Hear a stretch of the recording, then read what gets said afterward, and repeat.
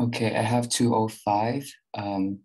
Just to check again one more time, everybody can see the screen, the PowerPoint I'm sharing, and can hear me correct.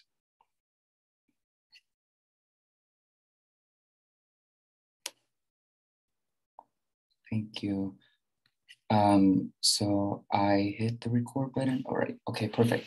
So first of all, I just want to say thank you so much for everyone who coming in today and joining the tutoring session for message.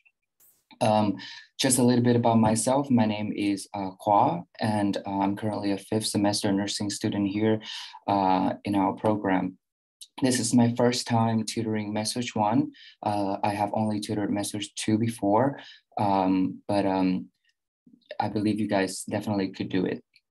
I think, in my opinion, Message is an important class in nursing school because it's all the foundation it's built up for all of the classes. In this class, you guys will learn a lot about different diseases and vital signs, and also the basic care that we need to do for our patients. So last week we didn't have a tutoring session, so that's why this week I will have to cover two-week content, which is perioperative and diabetes. So I decided we'll go ahead and do diabetes first because that is what you guys are going to cover tomorrow. So that is the beginning of the sessions. You will be more focused and able to absorb more information. And the perioperative, we do it right after the diabetes. Okay, so before we get started, I would really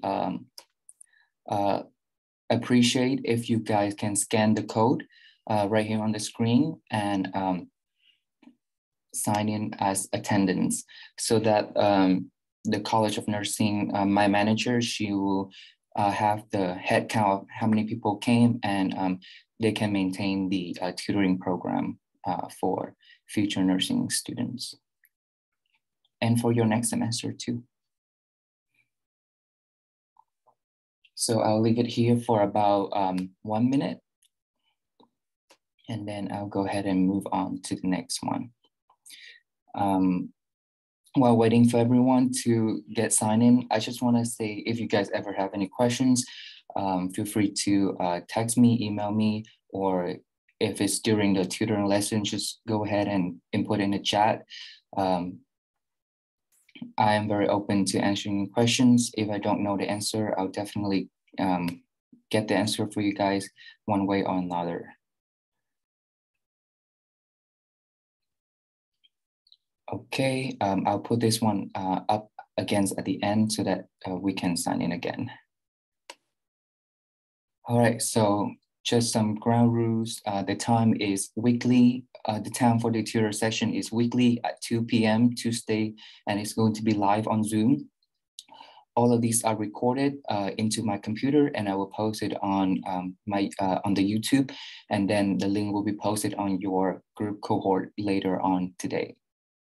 So this is my email. If you guys have any questions, just go ahead and email me or direct message me on Facebook.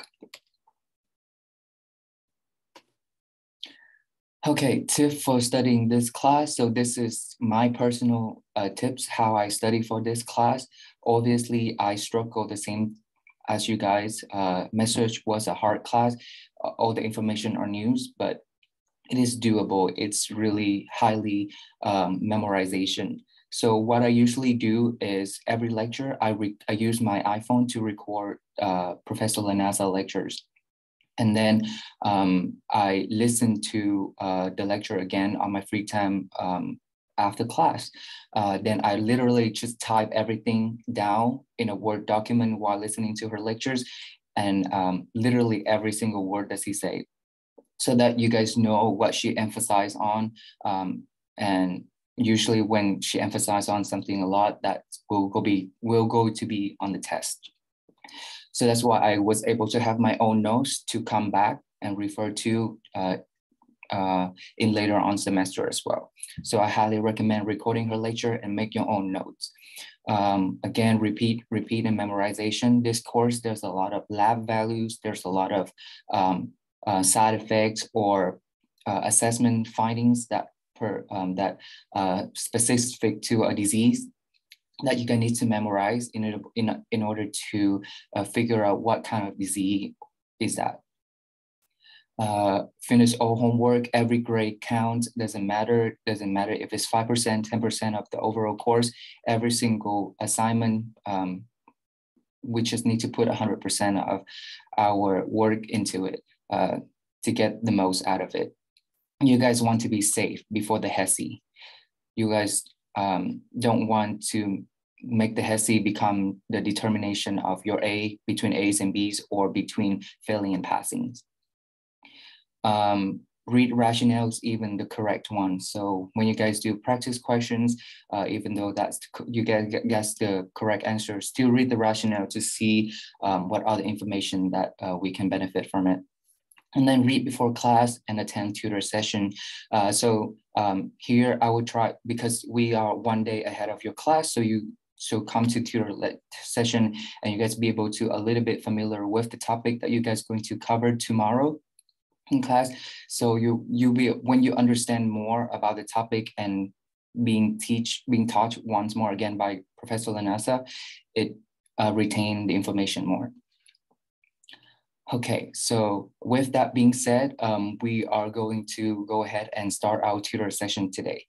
Like I said earlier, we are going to cover diabetes first. So diabetes is so common. It's appear on every test. It's definitely going to appear on your HESI at the end of this semester, and also it will follow you guys up until 5th semester taking NCLEX. It's not hard. It's just a lot of memorization that we need for diabetes. But when you get the hang of it, you're able to understand and distinguish between the type, the medications, and also the insulin. So diabetes, this is the 4 main things that we're going to cover for this chapter: type 1, type 2, insulin, and diabetic oral medications. So type 1 diabetes. Type 1 diabetes, so my PowerPoint is very dry. I don't have any pictures, but all the information on here is information that I have condensed so that it's very short, straight to the point. We don't have to read too much.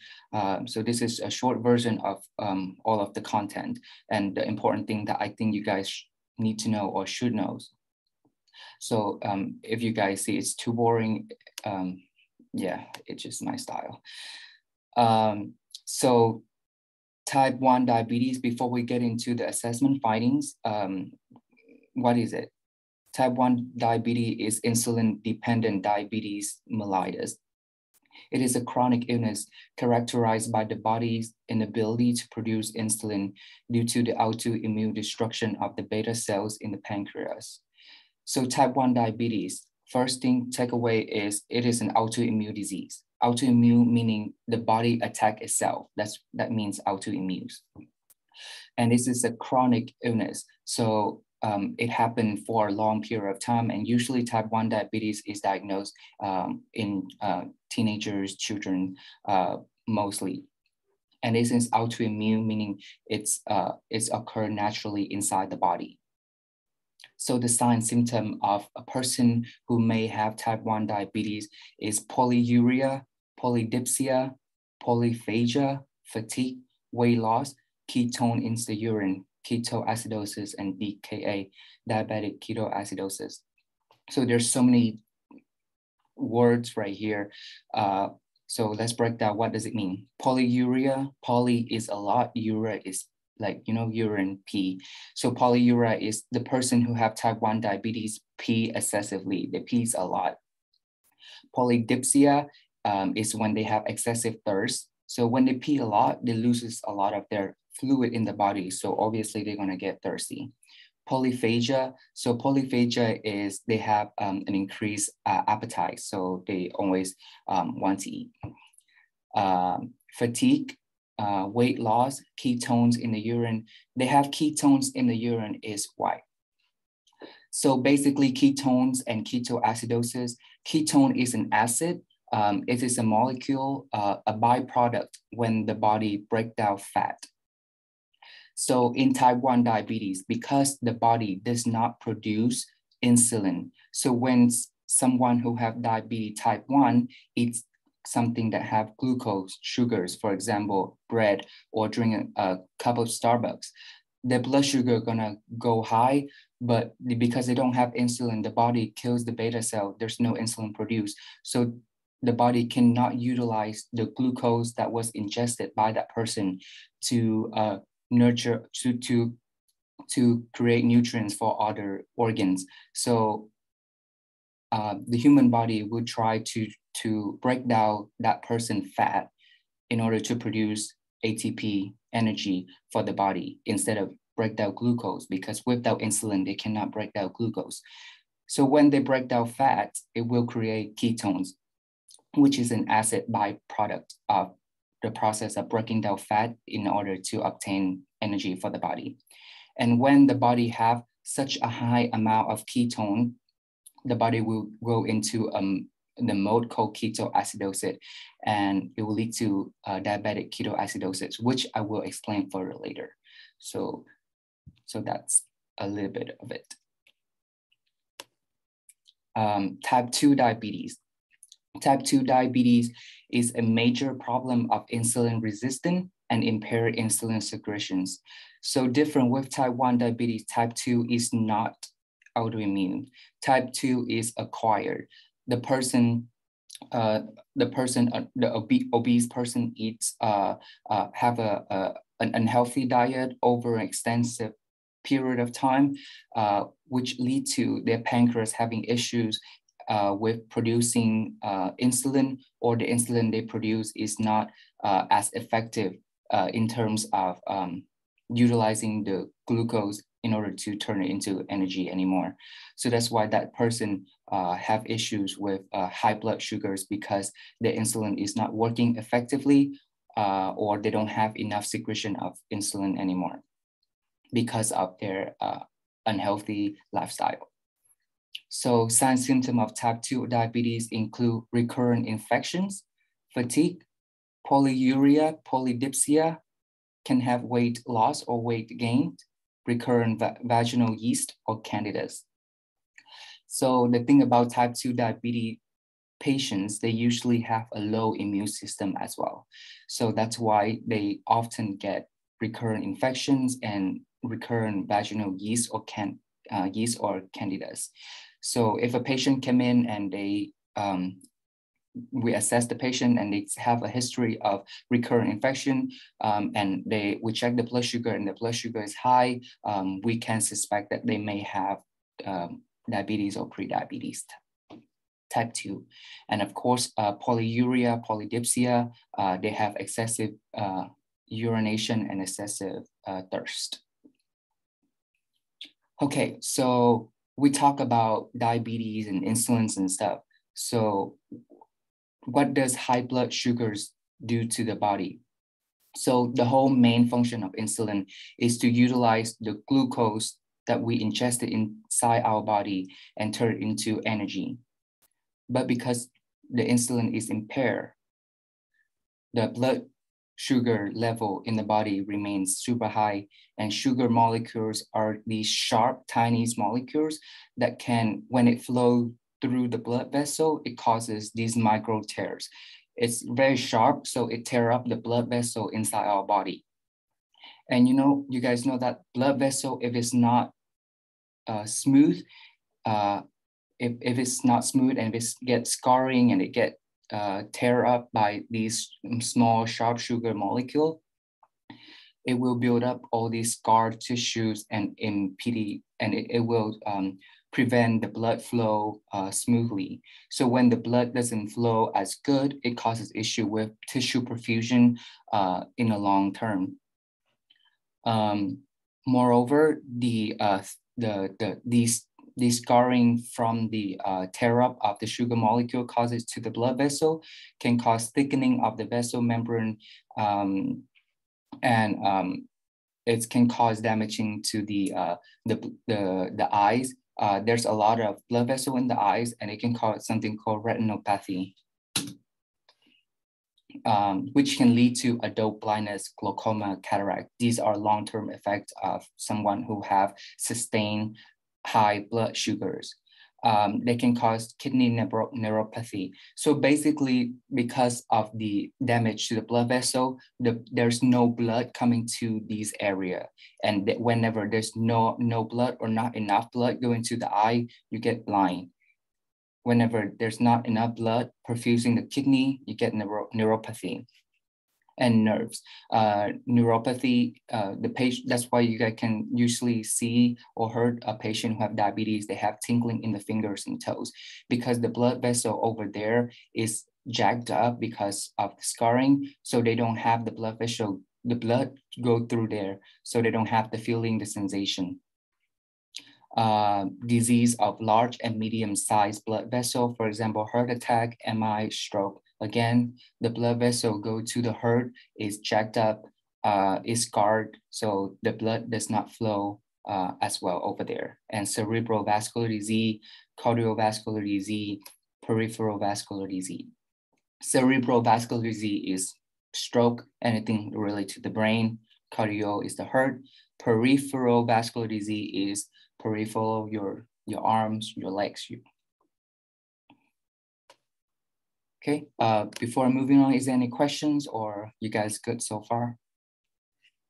Am I speaking too fast or everything is good?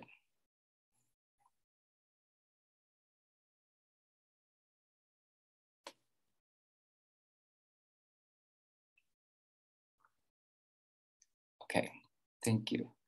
All right, so let's move on to diagnostic study for. So there's a question. So in a nutshell, high blood sugars affect blood flow. I would say high blood sugar, it affects the blood vessel. It causes scarring in the blood vessel, which then in turn will affect blood flow. But that's long term if someone has sustained high blood sugar over a long period of time. You're welcome. I hope that helps. Diagnostic study for diabetes mellitus. So there are different diagnostic tests that we do. Usually the most common one is the finger stick that you guys, when going to clinical, you guys will be able to perform on patients. This is a straightforward procedure, but it's able to tell us the patient blood sugars level. So finger stick, a random blood sugar, you guys doesn't have to worry about when did the patient eat or did the patient fast before the test. None of that is related to the finger stick random blood sugar test. So if randomly we check someone's blood sugar and it is over 200 and they have diabetes mellitus symptoms such as polydipsia, polyuria, and polyphagia, we can suspect that they have diabetes, and we need to repeat the test one more time to make sure that we get the correct number, and then we have to notify it and do more tests. But this is not a confirmatory test. This is just a suspected test. You know what I mean? It's not confirmed that the patient have diabetes mellitus. Next, we have something called fasting plasma glucose. So in the name, we already kind of know what it is. So fasting plasma glucose mean that the patient have to fast usually 6 to 8 hours before the test. So when we do this test for the patient have to fast. And then ideal range for someone who fasted 6 to 8 hours, the blood sugar should be from 70 to 100. If the level is more than 126, they can have diabetes mellitus. However, this is still not a confirmatory test. We need to do more tests in order to confirm, make a diagnosis that this patient is have diabetes. This is just a suspected test, a test that guarantees us to do more tests in order to confirm it. Next, we have something called 2-hour plasma glucose level. So this is called oral glucose tolerance test, OGTT. If it's greater than 200, that the patient also might have diabetes. We suspect that they have diabetes mellitus. So for this one, it's more control. We give the patient 75 grams of carbohydrate or glucose. And then after that, after 2 hours, we recheck the blood sugar after we given them that 75 grams of blood sugar level of glucose. And then if it's more than 200, that means that they are suspecting of having diabetes mellitus. Next, we have A1C test. So this test is a very common test, and it is a very accurate test that usually done for a lot of diabetic patients. So A1C test reflects glucose level over the past 2-3 months. So this patient cannot cheat or cannot stop eating like a whole day before the test in order to get a low blood sugar level. They cannot, because this test will measure their blood sugar level throughout the whole 2-3 months. So if the test is 6.5% or higher, it indicates that the patient have diabetes. Indicate diabetes, meaning confirm that the patient have diabetes if the test is 6.5% or higher. So this test is called glycosylated hemoglobin A1C. The goal for someone who have diabetes, and when we check the test for them, is to have the A1C between 6.5 to 7% in order for all of the complications that I mentioned above to be reduced, the risk, like their eyes, and their retinopathy, their neuropathy, and stuff like that.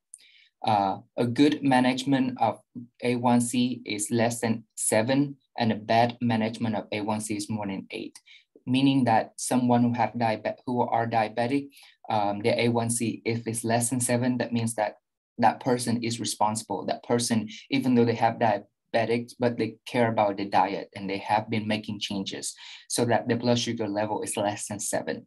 A bad management A1C is more than 8, meaning that that person who are diabetic, but they don't care about the diet. They eat a lot of the stuff that are not healthy for themselves and causes blood sugar level to sustain high over a long period of time, so that the A1C will reflect it over 8.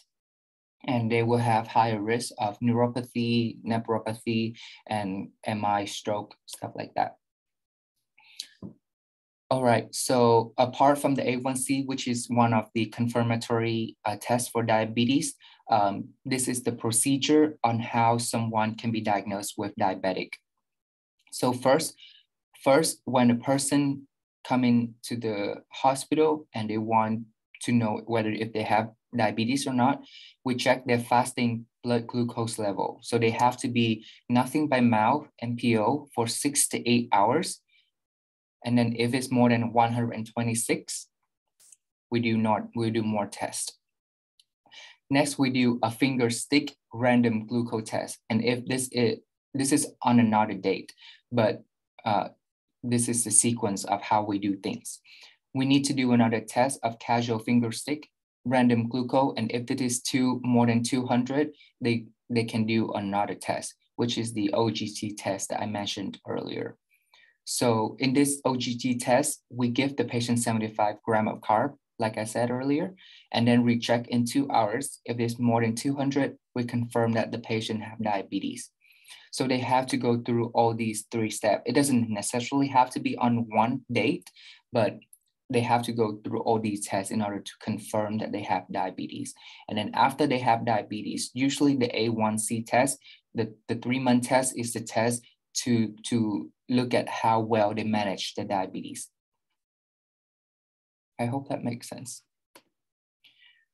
Okay, so sick day rule for diabetes mellitus individuals. So patients who are diabetic, they are at high risk for increasing their blood sugar whenever they stress. So whenever we stress, for example, we're having an exam or we're going through issue with our relationships, or even we have surgery on our body, that causes stress, and the stress will cause us increase in blood sugar. Being sick can cause us stress. So if a diabetic patient is sick, their blood sugar will increase because sick causes stress and stress causes increase in blood sugars. So diabetic patients, when they're sick, they need more coverage. They need to check their blood sugar every 4 hours, and they should not exercising on sick day. What does it mean by needing more coverage? Meaning that they might, if they are type 1 diabetes, they might need more insulin. If they type 2 diabetes, which usually they take oral medication, then they might need even insulin to cover the extra blood sugar that increase because of the stress. So that's it.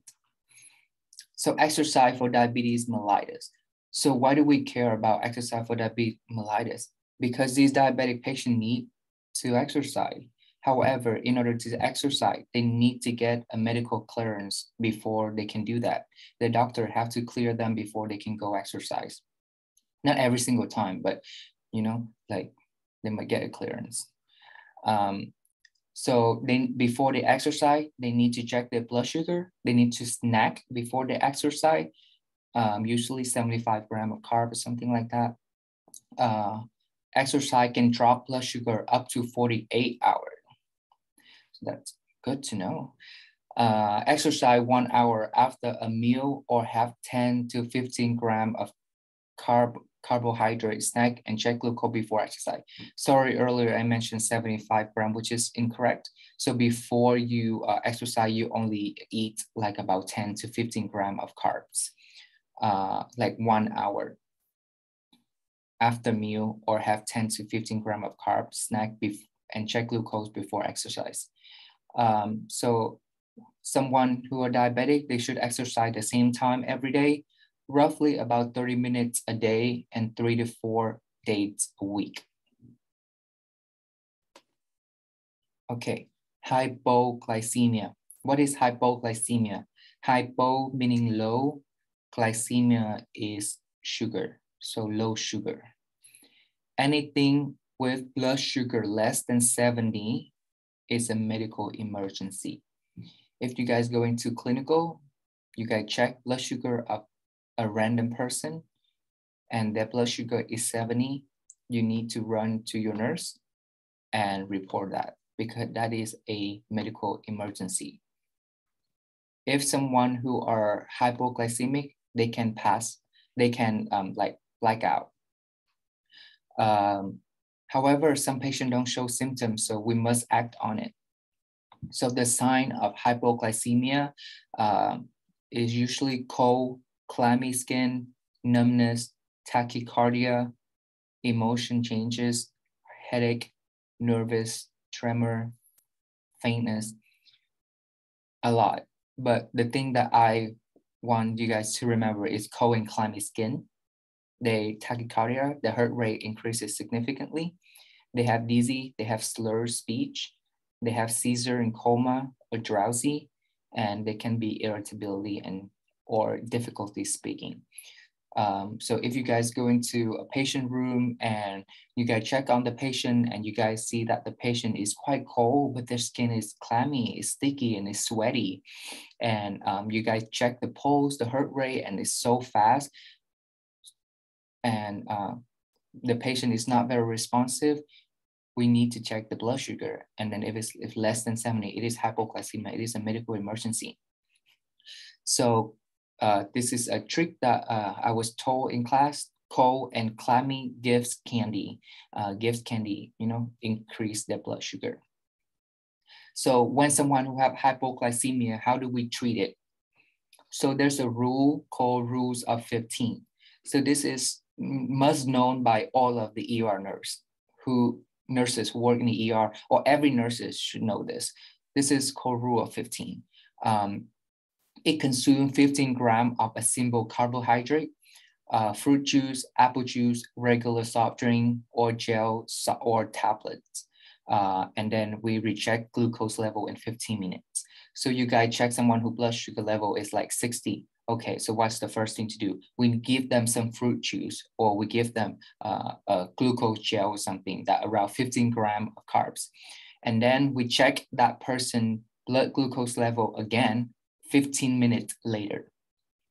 If after 15 minutes of giving the apple juice and the regular soft drink and their blood sugar is still less than 70, we have to continue giving them 15 more grams of fruit juice or 15 more grams of gel, tablets, or anything like that. And we do it up to we do it up to 3 times. And if after 3 times and the blood sugar level does not increase and is still below 70, we need to contact the doctor, the healthcare provider. We avoid over treatment. We don't just put sugar or peanut butter into the mouth. And if the patient cannot swallow, like they're not responsive and they cannot swallow, they don't respond to us, we can give them the gel so that it can absorb through their mouth. Treatment for acute setting, if patient unable to take any oral intake, we give them 50% dextro, which is this huge tube that have like 50% of like dextro sugars in it. And they will put it into the IV port on the patient IV line, and then they push it. Usually for dextro, they need a large IV port because the dextro liquid inside the syringe is very thick and it's hard to infuse. Next, we learn about hypoglycemia. Now we have hyperglycemia. So glycemia is sugar and hyper meaning high. So anything larger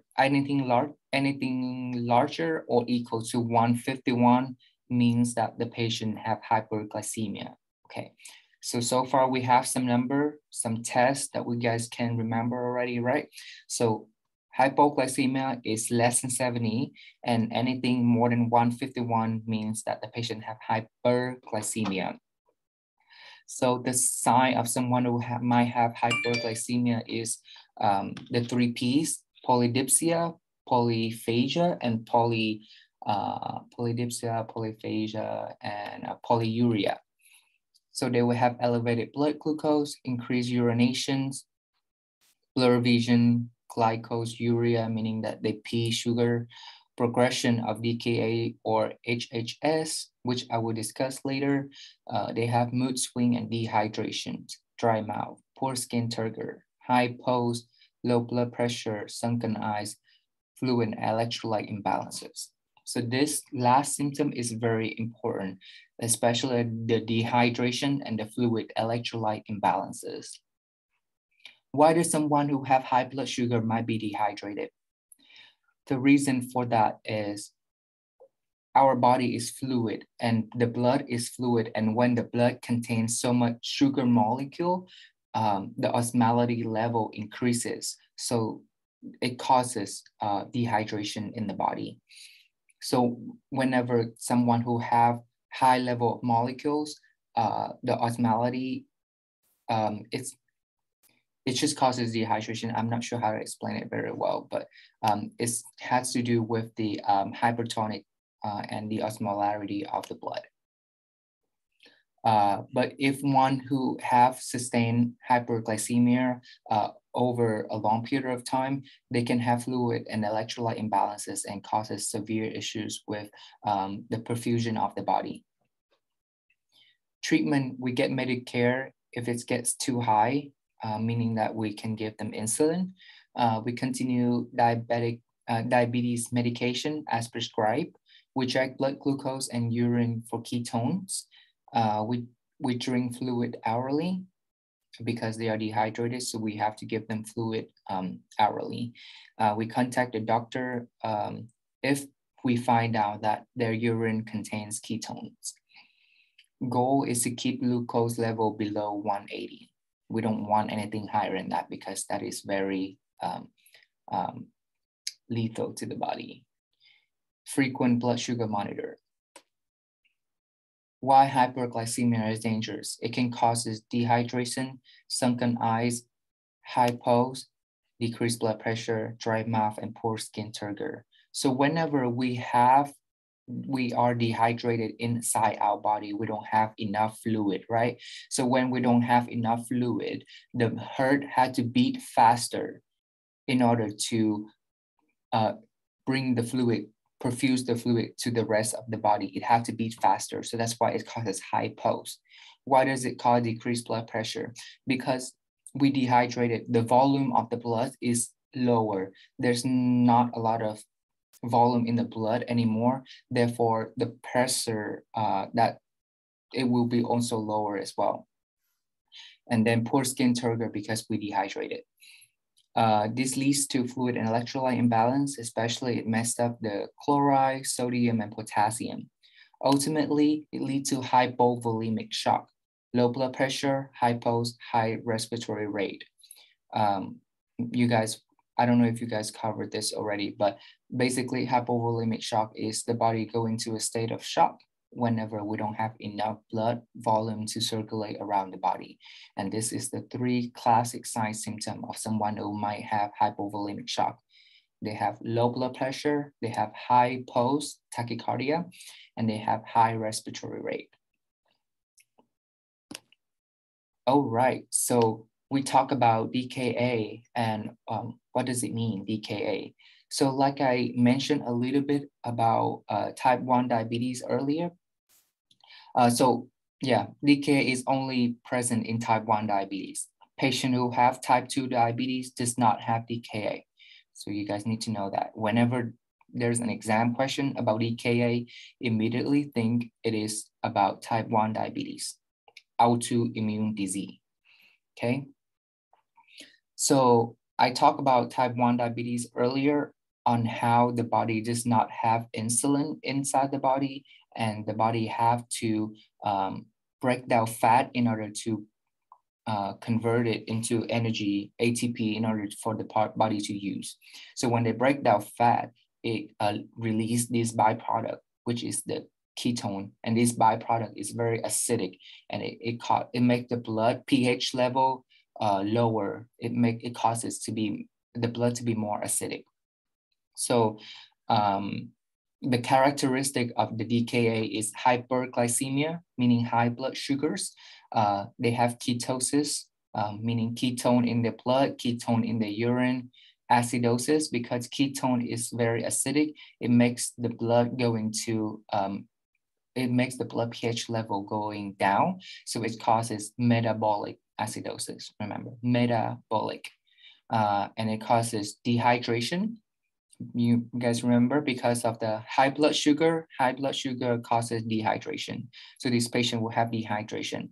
And whenever they are dehydrated, the heart needs to beat faster so that they can deliver more blood to the rest of the body. So they have tachycardia, meaning high pulse rate. And then they have hypotension because the volume of the blood is so low, so they have low blood pressure. Hypokalemia, meaning low potassium level, and we will talk about why. Polyuria is excessive peeing, and thirsty is polyuria, polydipsia, and poly. I don't remember what was the poly for thirsty. Dehydration sign will show as poor skin turgor, dry mucus, tachycardia, orthostatic hypotension. Orthostatic hypotension is basically when they stand up so fast, they get dizzy. Polydipsia is thirsty. Yes, thank you, Lakin. Early sign is lethargy and weaknesses. So they get very lethargy and they get weak. As progress, the skin becomes dry and loose, the eyes soft and sunken. Whenever they say sunken eyes, definitely think about dehydration, guys. Sunken eyes is the classic sign of dehydration. Nausea and vomiting. So one of the biggest sign in DKA is Kussmaul respiration with sweet fruity breath odor like acetone. So when a patient have Kussmaul respiration, we will smell a sweet fruity breath odor from them, or like a smell of acetone. So that is a classic sign of DKA. So there's a question, will DKA always present as hyperglycemia before it gets worse and then turns into DKA? So DKA is basically hyperglycemia. Hyperglycemia lead to DKA. A type 1 diabetic patient, when they eat a lot of food high in carbohydrate, but they don't want to take insulin, their blood sugar can go in high rocket. And over time, if they don't change it for like a few hours, and they still don't use the insulin that they are prescribed, they can go into DKA, and they'll feel all of this. They'll feel like the nausea and vomiting. They'll feel dehydrated. So yes, so DKA always present at hyperglycemia. Their blood sugar have to be high first, and it have to be over a period of time, and then it will turn into DKA if they don't take insulin. Okay. So their blood sugar will usually be more or equal to 250. So we can see that some patients who have type 1 diabetes can go into DKA if they don't have the insulin, and the blood sugar can be in the 600 range, and that's just crazy. But if any blood sugar more than 250 or equal to 250, and that person have ketones inside their blood or their urine, they are diagnosed with DKA, the diabetic ketoacidosis, okay? The blood sugar will be lower than 7.30. So we know that blood pH is 7.35 to 7.45, right? So lower than 7.35, meaning the blood get more acidic. So the range of the pH blood in DKA patient will be around 7.30.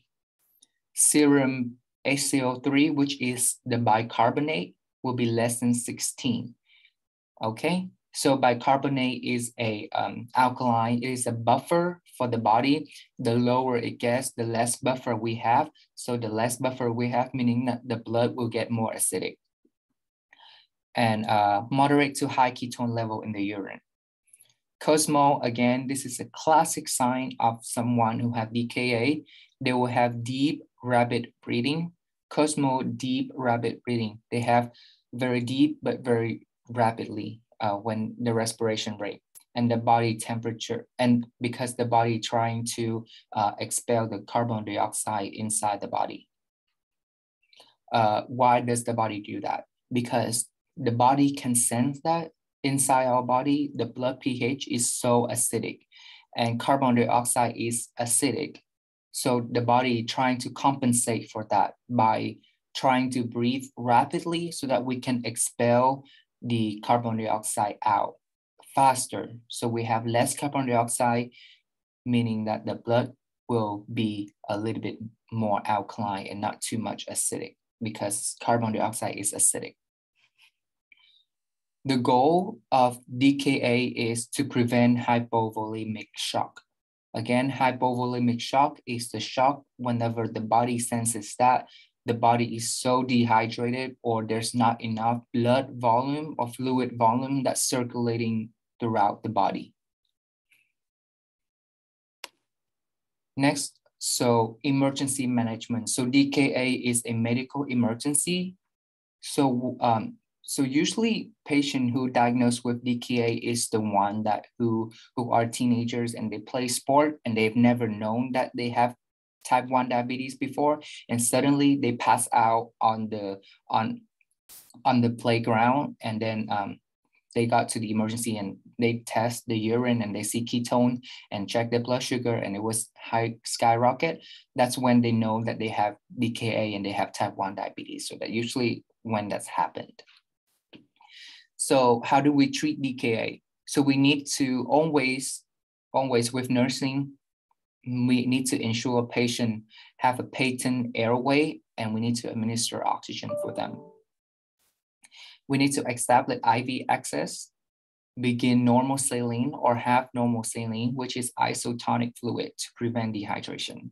So I'd like you guys to highlight this sentence right here. Begin normal saline or half normal saline and isotonic fluid. I remember still this day, I have a question about this on Message 1 exam. Normal saline and half normal saline is isotonic fluid. And it will help to prevent the dehydration of someone who are in DKA. Simultaneously start IV insulin regular short acting. So when they have IV access, they have two IV access. We have one on each side of the hand, and then on one side we administer the normal saline or the half normal saline, and on the other side we administer the insulin, and this must be IV insulin. Okay, it's not just a syringe where we poke the patient and push the insulin in. This must be IV, meaning that they have a bag of insulin that hang and then go through a pump. So it's IV insulin, and it must be regular insulin. Okay, regular insulin, short acting one. There are different kind of insulin: rapid, short, intermediate, and long acting. So for this purpose, for the treatment of DKA, please remember it is regular short acting insulin. When blood sugar reach 250 or lower, we change the fluid to dextro 5% to 10% added to normal saline or half normal saline. Okay, so for example, a patient coming in with 600 blood sugar level, and then we administer normal saline, we administer IV regular insulin, and then now the blood sugar from 600, it dropped down to about 250. Now, instead of giving the normal saline, which we initially start with, we change it to another solution. It's called dextro 5% to switch with the normal saline. The reason for this is to decrease the risk of cerebral edema, prevent fluid overload, and not to cause too rapid decrease of blood sugars. Okay, so now after we get the blood sugar from 250, we change to the dextro, and now it's lower. And why we still continuing the IV regular insulin? Now the blood sugar is lower to about 200. We slow down the fluid like about 50%, and then we take off the insulin. We discontinue the insulin. Okay, and then we just monitor the patient from there. So when the patient blood sugar gets to less than 200, that means that we already passed the critical stage, the emergency state of DKA.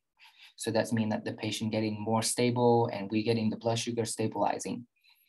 So throughout this process, we need to monitor for potassium because it will drop due to the administer of insulin. Whenever you guys give insulin to, or an excessive amount of insulin to a human body, the insulin will shift the potassium in the blood back into the cells and causes hypokalemia, meaning that low level of potassium. And potassium level is so crucial for the body. Why? Because potassium level, which is 3.5 to 5, if it's out of range, if it's less than 3.5 or it's more than 5, it can cause issue with the rhythm of the heart, dysrhythmia. So that's why we need to monitor the potassium when we give the insulin to treat DKA. And potassium is predominantly intracellular. All right, so we talk about DKA. Now it is HHS syndrome. So DKA is only present in type 1 diabetes. However, HHA is only present in type 2 diabetes. So type 1 DKA, type 2 HHS. So everything between DKA and HHS is similar. The only difference is no ketone is found in the urine. So we cannot find ketone in the urine when someone who have type 2 diabetes and have HHS. The treatment is the same thing. Okay, so before I move on, do you guys have any questions that I can answer right now, or you guys doing okay? I know it's a lot of information.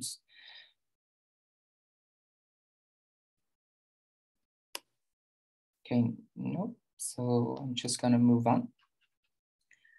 So next we have something called, we have insulin. So from this, I don't provide the information for you guys because you guys can find this information on the textbook and also the drug books. And I think it will be more helpful that way, especially regarding to insulin. So just some main thing about insulin, they have rapid acting insulin, short acting insulin, intermediate and long acting insulin. So the main thing to learn for insulin is name of each drug from each class, onset, peak duration of each class, which one can be mixed and which one cannot be mixed. So please take a picture of this slide and then make yourself a table of all of these insulin and the main thing to learn. It will be on the exam, guys, I guarantee. Okay, so the same with anti-diabetic drugs. I'm not going to cover it, but I have formed the information right here for you guys, so you guys can go over and look at it later. I will post the PowerPoint together with the YouTube link on your cohort page. So medication, I don't really go over with you guys, but I have made the slides for you guys, so it's easier for you guys to go over with, and it will be on the exam. Okay, so for anti-diabetic drugs, remember anti-diabetic drug, oral drug, when you take orally, you guys, this is only for type 2 diabetes. Okay, type 1 diabetes cannot take any oral medication. No oral medication for type 1 diabetes. Type 1 diabetes only use insulin.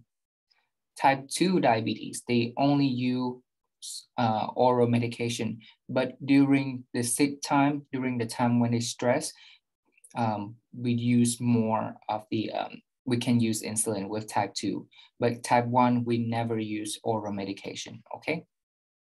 And it will be on exam guide. If it's not on the exam, it will be on the medication quiz. And I think she have medication quiz every 3rd week or something. I'm not sure. So yeah, so please go over this drug.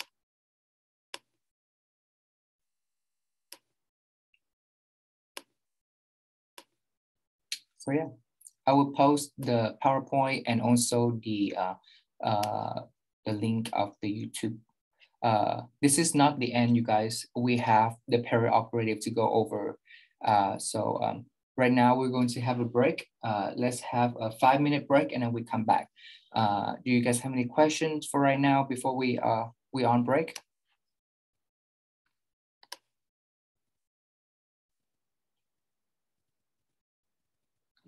Or you guys need anything?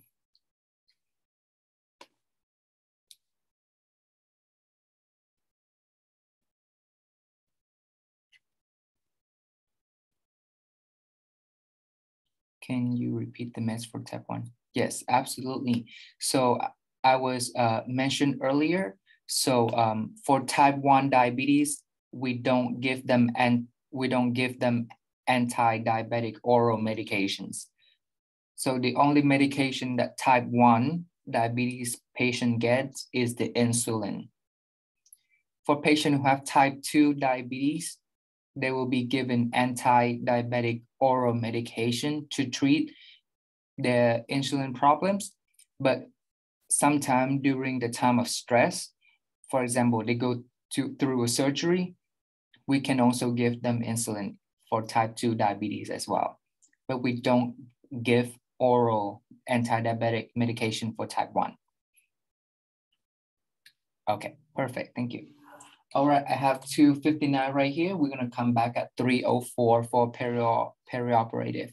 Thank you, you guys. To pause recording. All right, let's start. So now we are going to go over perioperative. So perioperative is the process of from pre-operative, during operation, and post-operative. So pre-operative start when the patient decides to have the surgery, and it goes up to the transfer to the holding room. So that is the whole period of when pre-operative happens. What do we teach the patient? We teach them what should they expect when they wake up, things to do to prevent the complications. So for example, we teach them how to use insummative parameter, spirometer, deep breathing, deep cupping, stuff like that. Next, we have during the pre-operative, we need to assess the patient. We need to assess them for latex, medications, and food allergies. So healthcare rubbery industry worker, people who are allergic to eggs, avocados, bananas, potato, chestnut, peaches, kiwi, carrot, tomato, celery, also potentially allergic to latex. So if the patient is allergic to like bananas or avocados, we can suspect that they have an allergic reaction to latex. Or for example, a patient allergic to shellfish or salmon, they might allergic to iodine, and we need to make sure that we know about their allergy information, and we need to notify it in the document and also to the healthcare provider. So we assess for, are they MPO? Have they been fasting this whole time before the surgery? So MPO should start at midnight, the night before the surgery. This reduces pulmonary aspiration and nausea and vomiting. So what is pulmonary aspiration? Pulmonary aspiration is basically their when they under anesthesia or when they during the operation and they have food or fluid inside their stomach. This food or fluid can regurgitate back up and go into the trachea and causes issue with the lungs, and that is called aspiration. And nausea and vomiting. 6 to 8 hours MPO is minimum for food, with 6 is light meal and over 8 for regular meal like steak, chicken. Light meal is like scrambled eggs, toast. So it should be 2 hours for clear liquid. What is clear liquid? Water, clear tea, black coffee, carbonated drink, fruit juice, no pulp, or even gelatin, but the plain one. So we need to start taking all herbs 2 to 3 weeks before any kind of surgery. So why do we need to stop herbs? Because many herbal stuff, they have properties where they increases the time it takes for the blood to clot. So it increases the bleeding risk when the patient going into surgery if they have been taking herbal stuff. So we need to report that to the healthcare provider or the surgeons as well. If the patient is recently taking herb and have not stopped 2 to 3 weeks before the surgery. They can take multivitamins until the day before the surgery, and that's fine. Any anticoagulants, blood thinners, NSAIDs must be off 72 hours to 1 week before the surgery. So what are the NSAIDs? Aspirin, aspirin is NSAIDs. Advil, Tylenol, those are NSAIDs as well. So they need to stop 72 hours, which is 3 days to, right? Yeah, 3 days to 1 week prior to the surgery. And then anticoagulants, blood thinners. Anticoagulants is, you know, the name is self-explanatory, is prevent the clotting of the blood. So it increases the bleeding risk for the patient if the patient go into the surgery. So that's why they need to be stopped 72 hours before or 1 week before the surgery. Coumadin, Plavix, Aleve, ibuprofen. Ibuprofen is an NSAID. Coumadin and Plavix is anticoagulant and blood thinners. So herbs, I mentioned herbs about earlier. So herbs, any kind of G's and E's, for example, ginkgo, ginger, ginkgo, geico, ginseng, vitamin E, vitamin G, or some certain oil that increases the risk for bleeding, we need to stop and tell them to stop it 2 to 3 weeks before the surgery. Risk factor for complication. So someone who have diabetic mellitus, if they go into a surgery, they can increase their blood sugar because surgery can cause stress. And this will lead to increased risk for infections. When they have high blood sugar, they have higher risk for infection because bacteria loves what? Bacteria love sugars. Infective tissue perfusion, delay wound healing. COPD, atelectasis, respiratory issues. So when patients go into a surgery, they usually go under anesthesia, and that kind of depress their breathing, their CNS, their central nervous system, and causes issue with breathing. That may lead to atelectasis, which is collapse of the lungs, and respiratory issues. HTN is hypertension. So if someone who are hypertensive and go into the surgery, they may have issue with ineffective tissue perfusion due to vasoconstriction. Someone who are obesity going to the surgery, it's harder for us to intubate them. It's harder for us to sedate them, and it's harder for us to transport them. So we need more, they also need more medication, and it takes them a longer time to come out of the anesthesia as well. Oops, I'm sorry. CKD is chronic kidney disease. So these patients are at risk for fluid overload. And when the patient is in anxiety stage, the heart rate is increased. If patients say, I am going to die, do not send them to the surgery because it will cause this issue with their blood perfusion because the heart rate is beating so fast. They are so anxious. Smoking, tissue. If someone who smokes, they usually have issue with tissue perfusion. Smoking causes vasoconstriction, and vasoconstriction is narrowing of the blood vessel. And whenever the blood vessel is narrow, there's not enough blood to perfuse the body. AFib is a dysrhythmia, and it's an irregular rhythm. Bleeding disorder can have an effect on surgery as well. Patients who have a history of using cocaine stimulant can also cause vasoconstriction and having issue with tissue perfusion.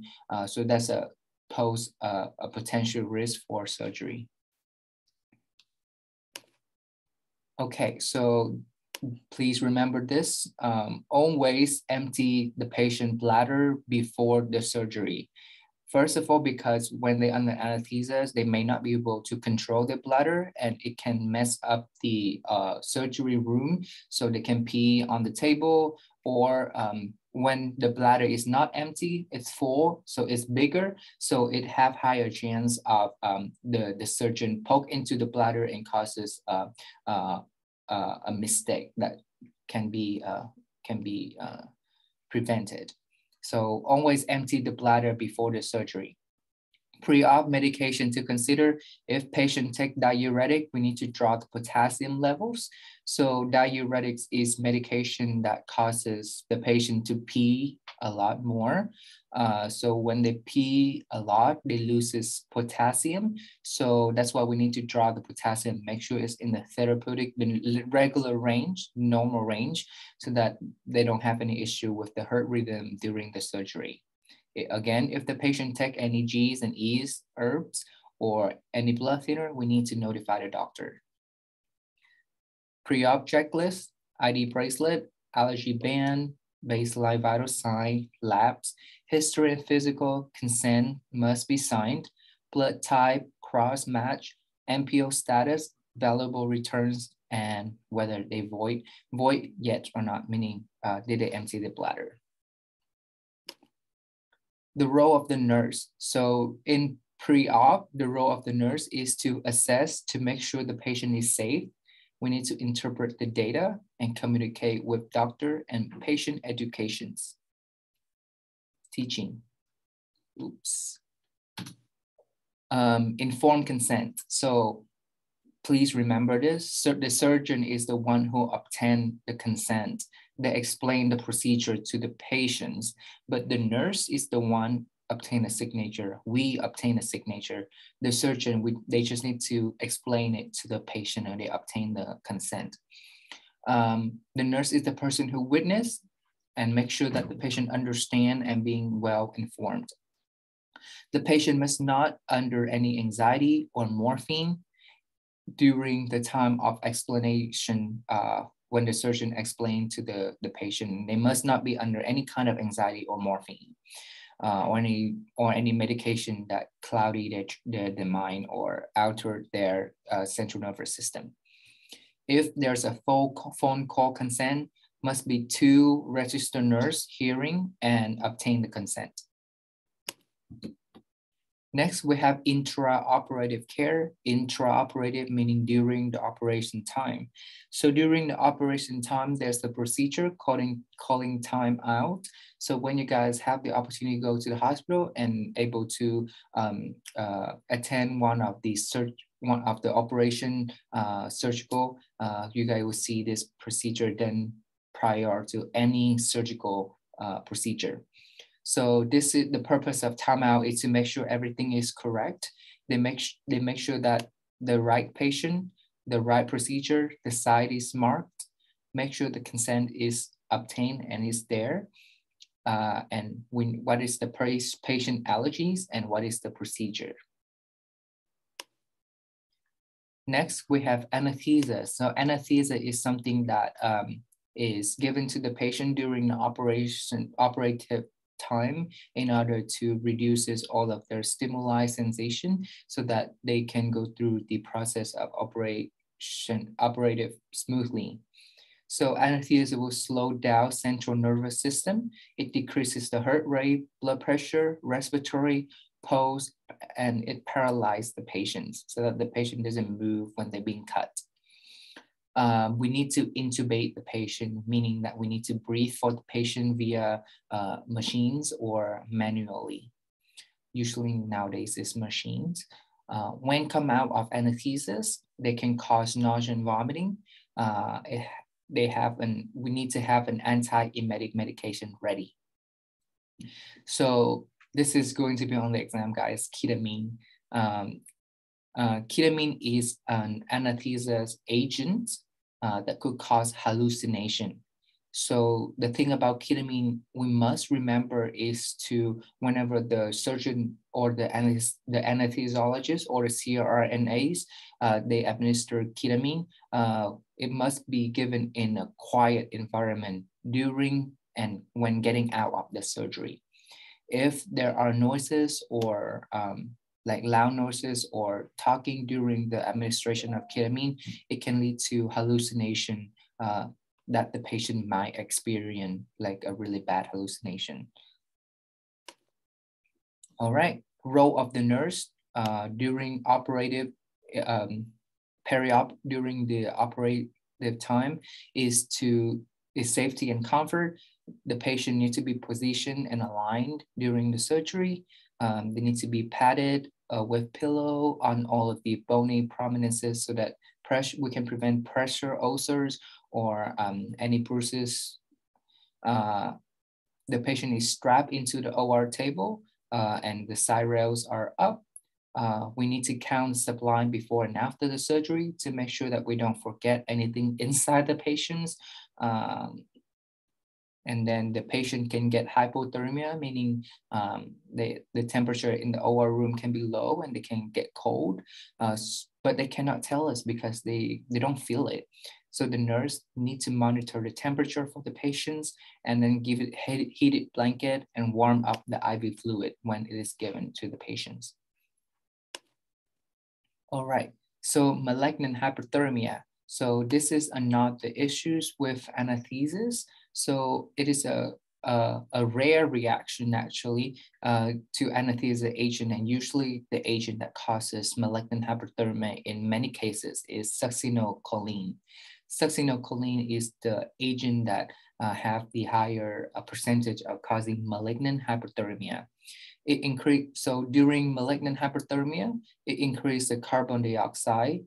It causes the heart rate to beat really fast, tachycardia more than 150 beats per minute, and the patient become very rigid and like very, yeah, increased pulse, tachycardia, muscle, the muscle get very tensed. They have tachypnea, meaning they breathe really fast and rapidly, and they may have fever, and usually fever is the late sign. So yes, a late finding is temperature rise. So this is due to because the inability to regulate calcium. So what do we do during malignant hyperthermia? We give them dantrolene, which will calm the patient muscles, and we give them lidocaine to calm the patient heart. So we slow down the heart rate and make the muscle less rigid, less tense. And then we give them ice cooling blanket to decrease the external temperature, and we give them 100% oxygen. It is a genetic factors. History of family has issue with anesthesia. So patients who have history of malignant hyperthermia, they can still have surgery. They can still go through anesthesia. However, it just have to be another agent. They cannot use succinylcholine or the agent that causes the issues for them. Okay, next we have post-operative care. Post-operative care is when the patient is moved to the PACU, post-acute care unit, immediately after surgery for post-op care. So post-op assessment is we need to always, again, in nursing, airway, the first thing, prioritize airways. They need to have a stable vital sign, and we need to get their status, meaning that their vital sign and all of the line that are hooked up to them. Immediate post-op, everything is often slow. So the airway, we need to ask, is it patent? Make sure that at least there are 10 respiratory rate per minute.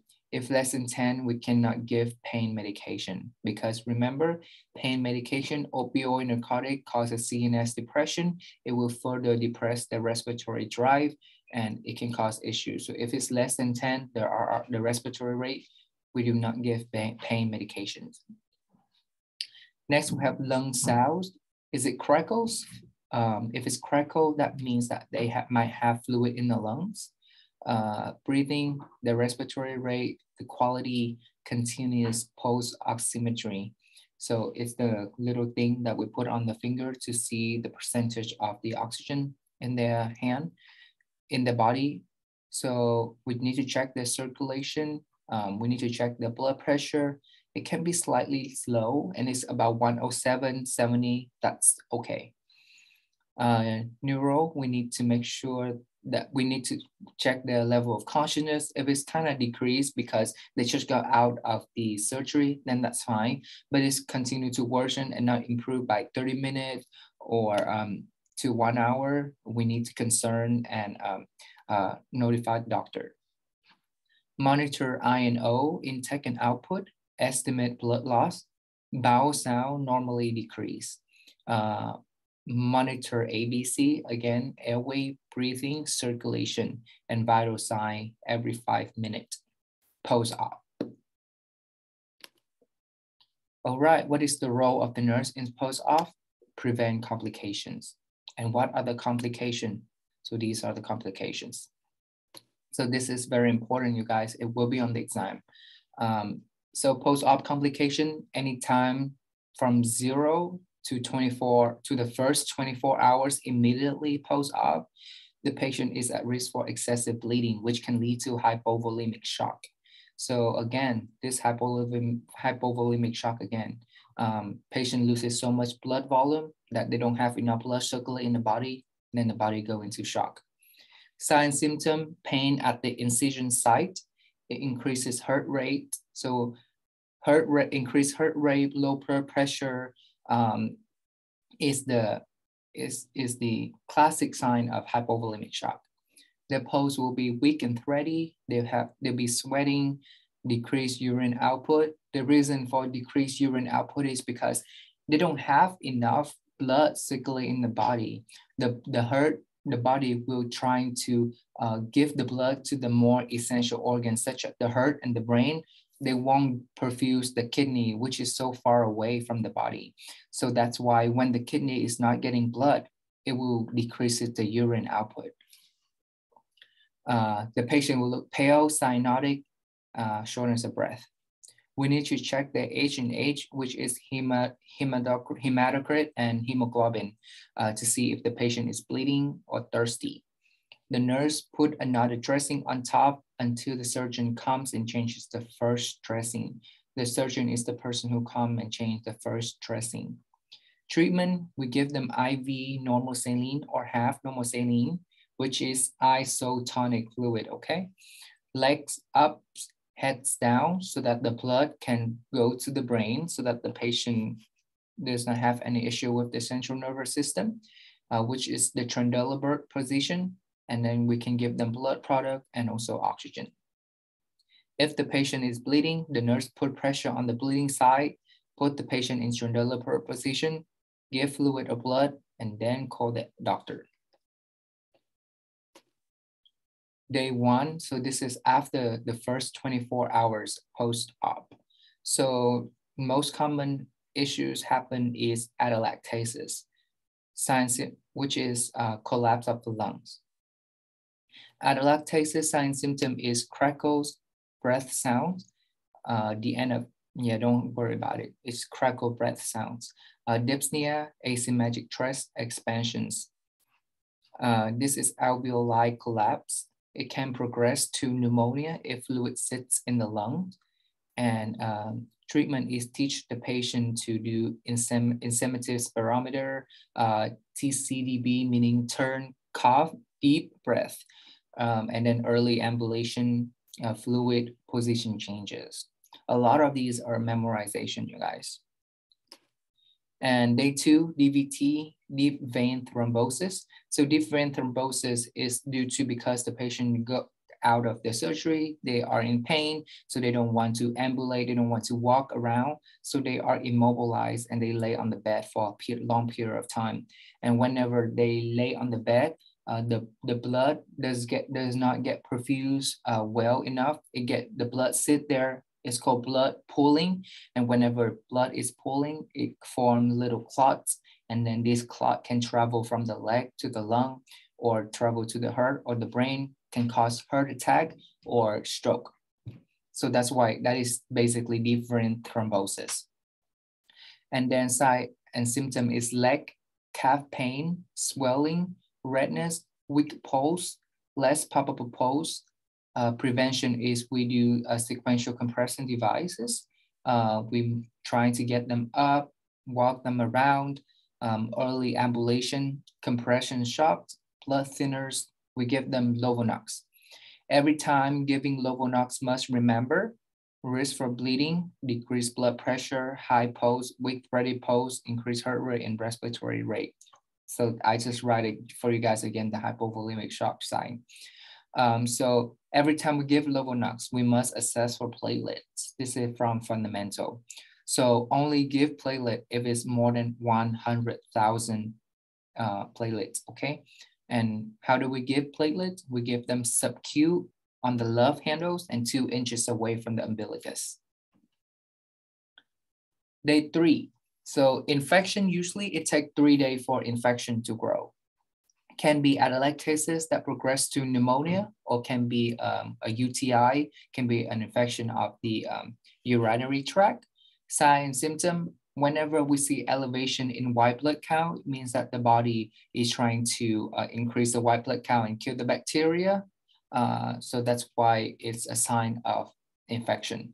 They have bad odor, purulent drainage, productive cough, crackle, sputum, and fever. If they have a UTI, they can have painful and sediment cloudy urine.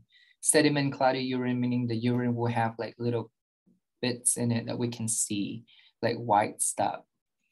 White blood count often increase after surgery, body immune response, but if it is gradual increase, it indicate infections. Treatment, antibiotic, fluid, and hand hygiene. All right.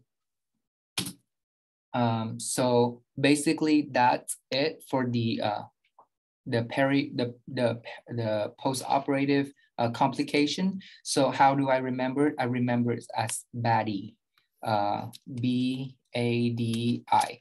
which is bleeding, atelectasis, bleeding, atelectasis, and then, right? I'm sorry. Deep vein thrombosis and infections. So that's how I remember it. BADI. I put it in the chat for you guys. Next, we have wound dehiscence and evisceration. So this is important to remember as well. You guys need to know and distinguish between dehiscence and eviscerations. So dehiscence is the incision is separated, and evisceration is the incision is separated and the stomach contents come through the wound. Mostly with abdominal surgery, we use abdominal binder, pillow, and put patient in a low flower position with the knee bent. So when the patient have evisceration, we cover the wound with moist, sterile, normal saline dressing. Moist continue to perfuse their circulation. If it's not moist, it can get necrotic. Then we call the doctor, administer emetics, anti-emetic to prevent vomiting, which could put a strain on the incision. Instruct patient go to splint when coughing. Remember ABC, safety, comfort, and never call the doctor if there are intervention that can be appropriate. So yes, so always cover the wound with a moist, sterile, normal saline dressing, and then position the patient. Pulmonary embolism post-op. This is clot in the lungs. So this happened usually because of the DVT, the clot formed in the legs and it traveled into the lung. So for this, we put the patient in high flower position so that they can breathe. The gravity can pull the diaphragm down so that it's easier for them to breathe and expand their lungs. We administer oxygen, bed rest, immobilize the patient, call doctor, and administer Coumadin or heparin, which is the anticoagulant. The sign is the patient feel like they are dying, chest hurt, low heart rate, high respiratory rate, and shortness of breath. Oh my God. All right, you guys, we did it. We finished today first tutor session. Can you go back one slide? Yes. Is it this slide, the pulmonary embolism? Or the wound dehiscence and evisceration? Day 1 after surgery. Day 1 after surgery is this one, atelectasis.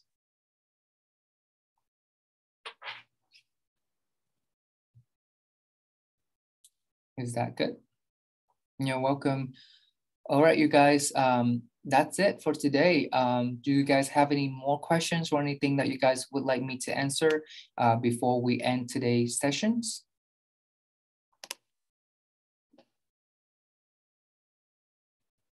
Can you explain ketone in the urine again? Yes, absolutely. So one more time. So ketone appear in the urine only in patients who have type 1 diabetes. So in type 1 diabetes, the patient does not produce any insulin.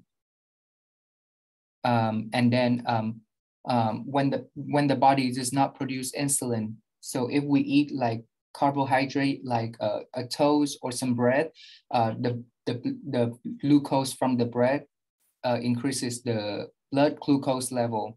But because there are no insulin in the body, the insulin cannot convert the glucose into energy, which is ATP. And if it's not converted into ATP, the body cannot use that. So even though we have high blood glucose level, the body cannot convert it into energy and use it. So in another way, the body trying to compensate for that by using fat instead of glucose to convert fat into energy, and then it's able to use it. So during the time when it converts from fat into energy, it causes the byproduct, which is the ketones. And the byproduct ketones is very acidic to the body. The higher the amount of ketone in the body, the more acidic the blood gets. And when the blood is so acidic, it can cause an issue with metabolic acidosis and many other issues as well. So that is the ketones in the urine. So ketone is the byproduct of the fat burning. I wouldn't say it's a fat burning. I would say, yeah, it's the ketone is the byproduct of the conversion of fat into ATP, which is energy. Yes. And will you have the recording up later today? Yes, I will post this on the YouTube. Usually it takes about 2-3 hours, or if it's faster, then I'll post it on. Could you also explain why anxiety was a risk factor again? Yes, absolutely. So during operation, before any operation, like patient can usually get very anxious. And whenever the patient is so anxious or get too much anxiety, their heart will beat really fast. And when the heart beat really fast, the heart doesn't have enough time to fill up the chamber of the body of the heart. So when the heart beats fast, the cardiac output, it decreases. And when cardiac output decreases, it reduces the tissue perfusion to all of the vital organ and the body. And we don't want that during the operative time. So that's why if the patients are so anxious and they say things like, I would die if I go to surgery, then we cannot send them to surgery because their heart will beat really fast. They'll have tachycardia. Bye, Ariana. Thank you. Was that helpful? Perfect. Thank you. All right. Thank you so much, Guy, for joining. I really appreciate everyone for joining. Thank you. I will see you guys next time, and good luck tomorrow. Bye-bye. You're welcome. Thank you.